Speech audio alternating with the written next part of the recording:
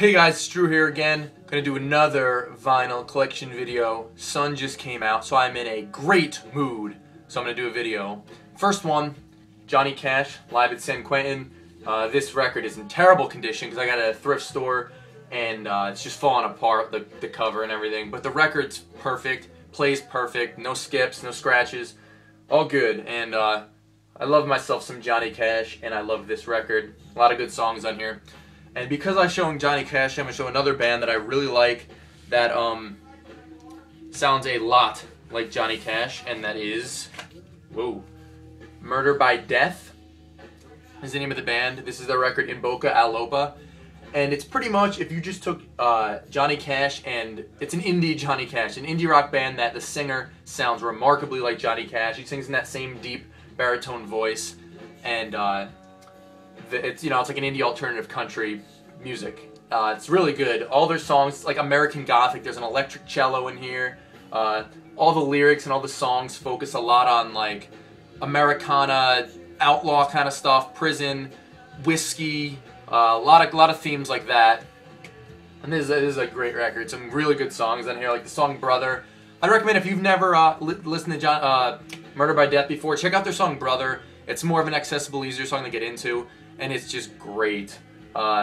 Or Sometimes the Lion Walks You on this record. As you can see, an obvious Johnny Cash tribute right there for the name of that song. And these guys love Johnny Cash, and they make fantastic music. So I'd say check out Sometimes the Lion Walks You or Brother from this record. And the last one is Skeletons in the Closet, which is a compilation album.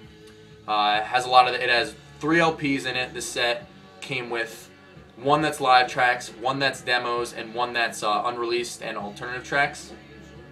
Really good stuff on this. And the actual records that it came on are beautiful. The first one, it was a turquoise color, really nice. This was the demos record, and then the other one, this is the live one, was on white, which is really cool. And the one that's playing right now is on an orange. I don't know if I like taking it out.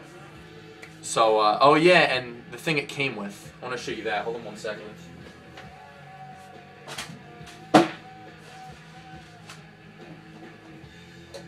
So it came with, because I bought this on their website, so they had a promotion going on. You spent like, I don't remember what it was, maybe it was $30 or something like that, and you got this bad boy with it, which is a holder for your records.